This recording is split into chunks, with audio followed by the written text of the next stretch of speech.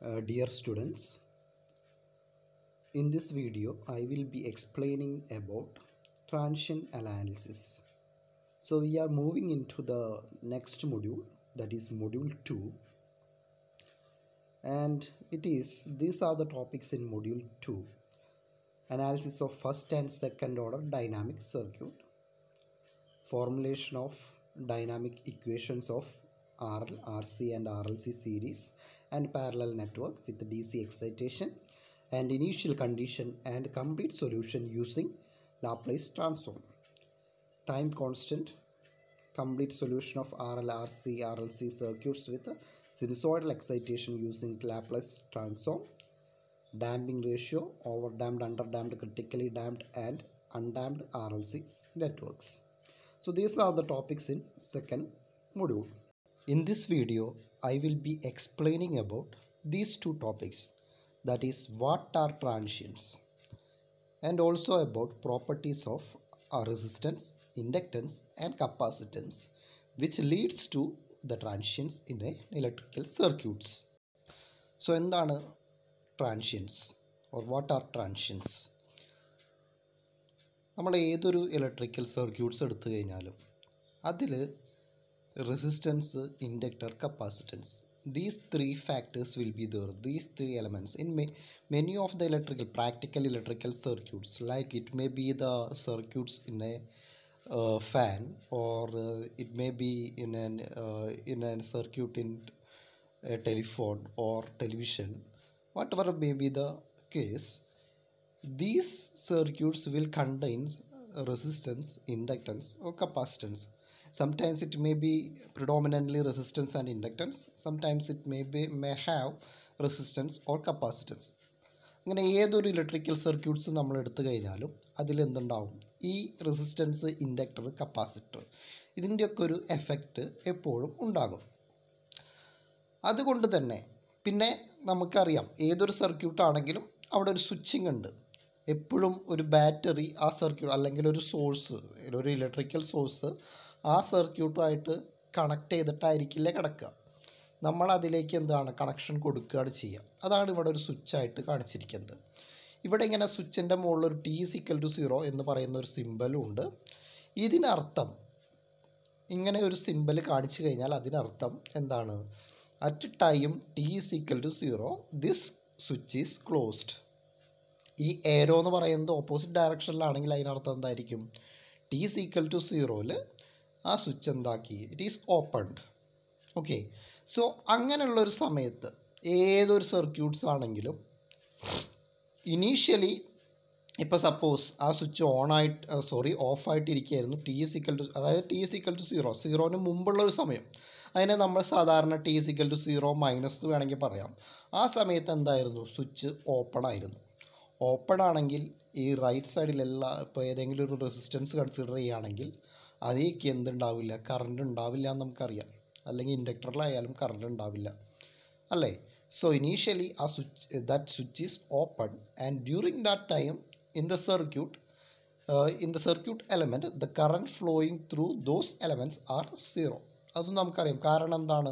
ഈ റൈറ്റ് സൈഡിലുള്ള ഈ സ്വിച്ചിന് റൈറ്റ് സൈഡിലുള്ള സർക്യൂട്ടിൽ വേറെ സോഴ്സ് ഒന്നുമില്ല. സോഴ്സ് ഉണ്ടായിരുന്നെങ്കിൽ ആ സോഴ്സ് കൊണ്ട് എന്തുണ്ടാവും? കറണ്ട് ഉണ്ടാവുമായിരുന്നു. പക്ഷേ ഇവിടെ സോഴ്സ് ഒന്നും ഇല്ലാത്തത് കൊണ്ട് എന്തുണ്ടാവില്ല? കറണ്ട് ഉണ്ടാവില്ല. ദാറ്റ് മീൻസ് ഇനീഷ്യലി ആ റെസിസ്റ്റൻസ്, റൈറ്റ് സൈഡിലത്തെ ഏത് റെസിസ്റ്റൻസ് എടുത്താലും ആ റെസിസ്റ്റൻസ് അല്ലെങ്കിൽ ഇൻഡക്ടർ എടുത്തു കഴിഞ്ഞാലും അതിൽ കൂടെയുള്ള കറണ്ട് എന്തായിരിക്കും? 0 ആയിരിക്കും. പിന്നെ നമ്മൾ T=0 എന്ന് പറയുന്ന സമയത്ത് സ്വിച്ച് ക്ലോസ് ചെയ്യുകയാണ്. സ്വിച്ച് ക്ലോസ് ചെയ്ത് കഴിഞ്ഞാൽ എന്തുണ്ടാവും? ആ റെസിസ്റ്റൻസിൽ കൂടെ കറണ്ട് ഫ്ലോ ചെയ്യാൻ തുടങ്ങും. സോ ഇനീഷ്യലി ഉള്ള കറണ്ട് 0യും ക്ലോസ് ചെയ്ത് കഴിഞ്ഞാൽ ഉണ്ടാകുന്ന കറണ്ട്, സപ്പോസ് നമ്മളതൊരു 5 ആംപിയറാണെന്ന് വിചാരിക്കാം. ഈ 0യിൽ നിന്ന് 5ലേക്കുള്ള ഒരു ട്രാൻസിഷൻ പീരീഡ് ഉണ്ട്. ശരിക്കും പറഞ്ഞാൽ 0 ക്ലോസ് ചെയ്ത് അപ്പം തന്നെ അത് 5 ആവണമെന്നില്ല. അതെന്തായിരിക്കും? 0യിൽ നിന്ന് 5ലേക്കുള്ള ഒരു ട്രാൻസിഷൻ പീരീഡ് ഉണ്ട്. അത് വളരെ ചെറിയൊരു ഒരു സമയത്തേക്ക് മാത്രമായിരിക്കും ആ ട്രാൻസിഷൻ. ആ ട്രാൻസിഷൻ്റെ സമയത്ത് 0യിൽ നിന്ന് പതുക്കെ അത് മാറി, 0യിൽ നിന്ന് ആദ്യം ചിലപ്പോൾ 1 ആയി, 2 ആയി, 3 ആയി, 4 ആയി, അങ്ങനെ മാറി മാറി മാറി വന്നിട്ടാണ് എന്താവുക? 5ലേക്ക് എത്തുക. ആ ട്രാൻസിഷൻ പീരീഡിനെയാണ് നമ്മൾ ട്രാൻസിയൻസ് എന്ന് പറയുക. Okay, these transients are very important while we designing switches in high voltage systems like in power system. These are very important. They have to be studied. ട്രാൻഷൻസിനെ കുറിച്ച് നമ്മൾ പ്രോപ്പറായിട്ട് പഠിച്ചിട്ട് മാത്രമാണ് നമുക്ക് എന്ത് ചെയ്യാൻ പറ്റുള്ളൂ, സ്വിച്ചസുകളൊക്കെ ഡിസൈൻ ചെയ്യാൻ പറ്റുള്ളൂ. സോ ആ ട്രാൻഷൻ എന്ന് പറഞ്ഞു കഴിഞ്ഞാൽ പെട്ടെന്നുണ്ടാകുന്ന ചേഞ്ച്, ആ ചേഞ്ചിലുണ്ടാകുന്ന കറണ്ടുകളെയാണ്, കറണ്ട് അല്ലെങ്കിൽ വോൾട്ടേജസിനെയാണ് നമ്മുടെ ഇലക്ട്രിക്കൽ സർക്യൂട്ട്സിൽ എന്ത് പറയുക, ട്രാൻഷൻസ് എന്ന് സിമ്പിളായിട്ട് പറയാം.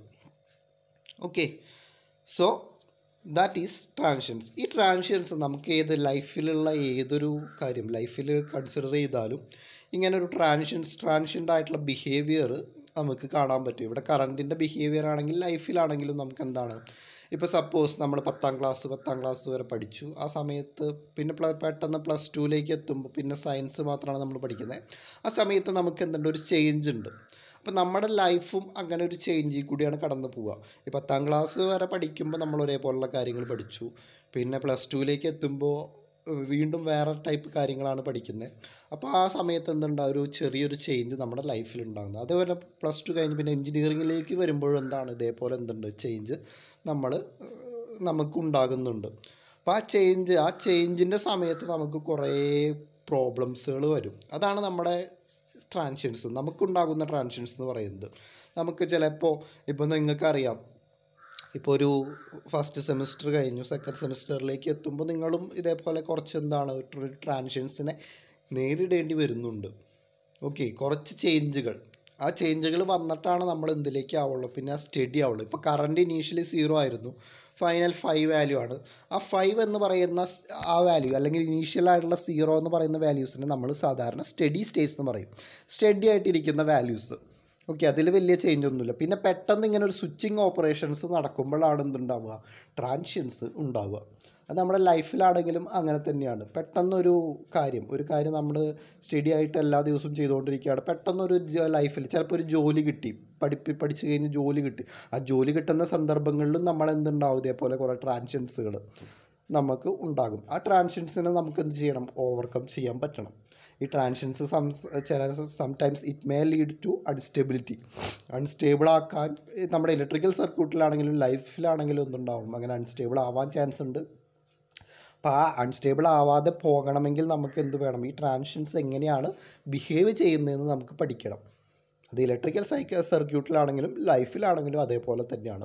അപ്പോൾ അതിനെ നമ്മൾ പ്രോപ്പറായിട്ട് ഹാൻഡിൽ ചെയ്താൽ മാത്രമേ നമുക്ക് എന്താവുള്ളൂ, ആ സ്റ്റഡി ആയിട്ടുള്ള സ്റ്റേറ്റിലേക്ക് എത്താവുള്ളൂ.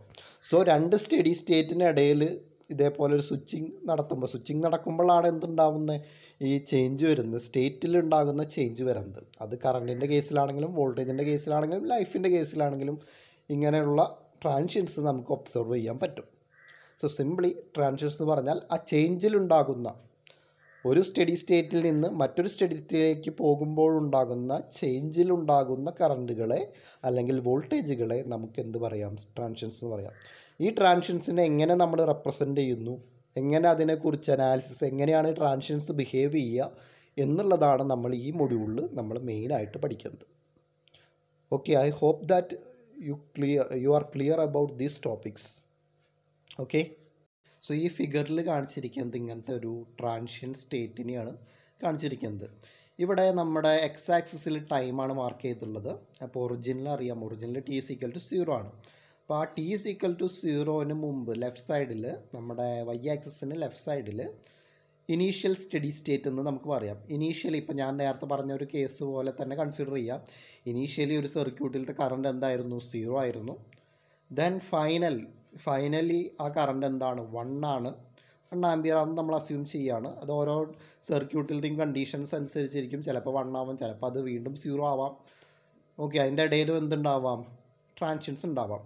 അങ്ങനെയുള്ള ഒരു ട്രാൻഷ്യൻസ് ആണ് ഇവിടെ നമ്മൾ കാണിച്ചിരിക്കുന്നത്. ആ ട്രാൻഷ്യൻ സ്റ്റേറ്റ് ഞാനിവിടെ മാർക്ക് ചെയ്തിട്ടുണ്ട്, നിങ്ങൾക്കത് കാണാം.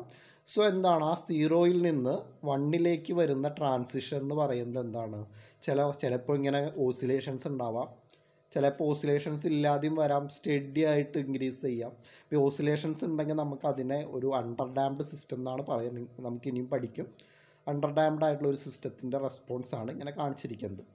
സോ സീറോയിൽ നിന്ന് വണ്ണിലേക്കുള്ള ചേഞ്ച് എന്ന് പറയുന്നത് സഡൻ ആയിട്ടുള്ള ഒരു ചേഞ്ച് അല്ല. പെട്ടെന്നൊരു സ്വിച്ച് ക്ലോസ് ചെയ്ത് അപ്പം തന്നെ സീറോയിൽ നിന്ന് വണ്ണാവല്ല ചെയ്യുക.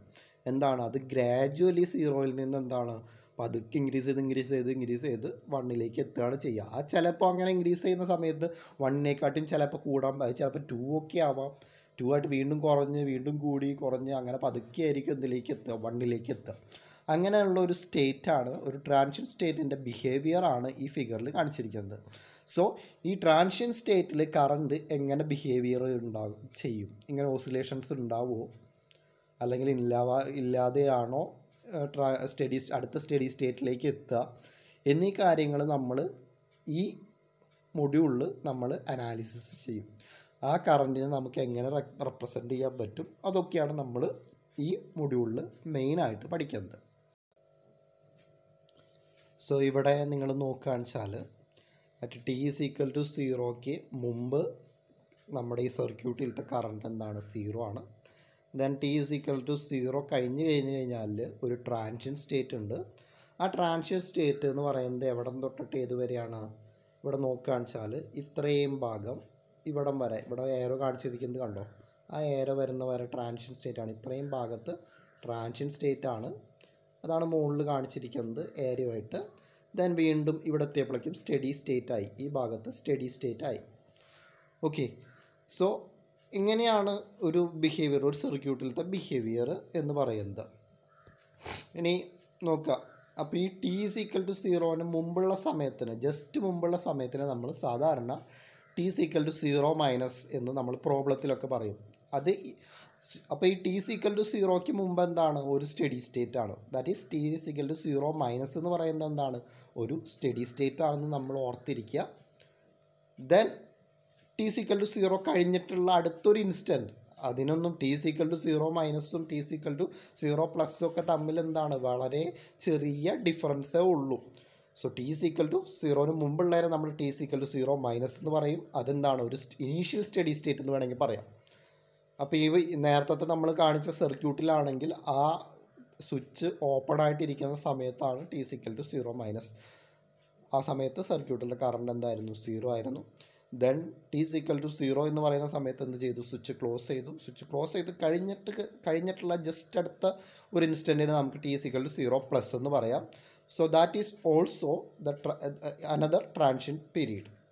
So T is equal to 0 minus എന്ന് പറയുന്നത് എന്താണ്, ഒരു സ്റ്റഡി സ്റ്റേറ്റ് ആണ്. T is equal to 0 plus എന്ന് പറയുന്നത് എന്താണ്, ഒരു ട്രാൻഷ്യൻ സ്റ്റേറ്റ് ആണ്.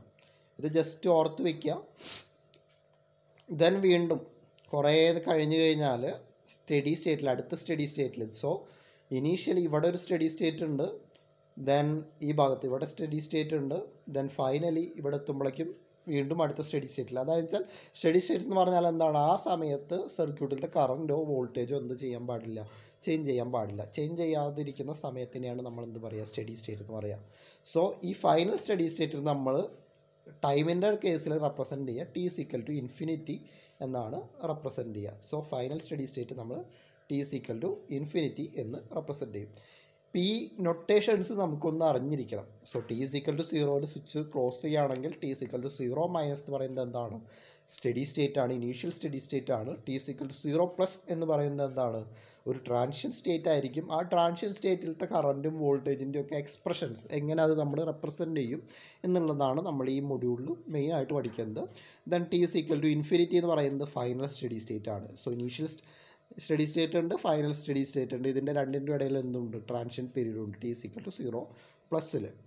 സോ ഈ നൊട്ടേഷൻസ് നിങ്ങൾക്ക് ജസ്റ്റ് അറിഞ്ഞിരിക്കണം, അതുകൊണ്ടാണ് ഞാനത് എക്സ്പ്ലെയിൻ ചെയ്തത്. ഓക്കെ, സോ നമ്മൾ ഈ വീഡിയോയിൽ നമ്മൾ എക്സ്പ്ലെയിൻ ചെയ്തത് ട്രാൻഷ്യൻസ് എന്താണെന്നുള്ളതാണ്. എന്താണ് ഒരു ഇൻട്രൊഡക്ഷൻ ടു ട്രാൻഷ്യൻസ് ആണ്. ട്രാൻഷ്യൻസ് എല്ലാ ഇലക്ട്രിക്കൽ സർക്യൂട്ട്സിലും ഉണ്ടാവും. അപ്പോൾ ട്രാൻഷ്യൻസിൻ്റെ സ്റ്റഡി എന്ന് പറയുന്നത് ചില കേസുകളിൽ വളരെ ഇമ്പോർട്ടൻ്റ് ആണ്. ശരിക്കും പറയുകയാണെന്ന് വെച്ചാൽ ഹൈ വോൾട്ടേജ് സിസ്റ്റത്തിലൊക്കെ ഇത് വളരെ ഇമ്പോർട്ടൻസ് ആണ്. നിങ്ങൾ പവർ സിസ്റ്റത്തിൽ ഇനി പഠിക്കും. സോ ആ പവർ സിസ്റ്റത്തിൽ ഇതേപോലെ സ്വിച്ച് ഗിയർ ഇൻസ്ട്രുമെൻസുകൾ, സർക്യൂട്ട് ബ്രേക്കർ ആയാലും ഐസൊലേറ്റേഴ്സ് ആയാലും അതൊക്കെ ഡിസൈൻ ചെയ്യുമ്പോൾ ട്രാൻഷ്യൻസിനെ കുറിച്ച് നല്ല ഐഡിയ ഉണ്ടായിരിക്കണം. അതേപോലെ പവർ ഇലക്ട്രോണിക് ഡിവൈസുകളിലാണെങ്കിലും അതിൻ്റെ ഡിസൈനിൽ നമുക്ക് വളരെ ഇമ്പോർട്ടൻ്റ് ആയിട്ടുള്ള കാര്യമാണ് ട്രാൻഷ്യൻസ്. സോ ട്രാൻഷ്യൻസ് എന്താണെന്ന് ക്ലിയർ ആയെന്ന് ഞാൻ വിചാരിക്കുന്നു. Okay, thank you.